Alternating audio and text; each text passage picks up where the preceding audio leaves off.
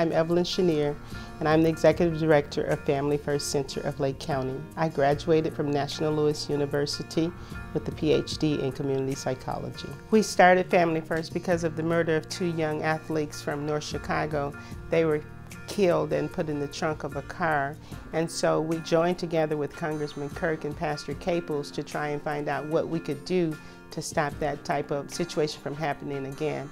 And so we decided that we would do a needs assessment and to build the Family First Center to give young people a place to come so that if they were involved with gangs, they could find a way of getting out of the gangs. And more importantly was to provide a prevention program to keep them from getting involved in gangs, so that the youth can have a safe place that they can come in and learn to be a part of the community. Through positive activities, we're able to keep them off of the streets. That was one of the reasons I decided to go to National Louis. With the work that I do, a community psychologist would be a perfect degree to be able to complement that.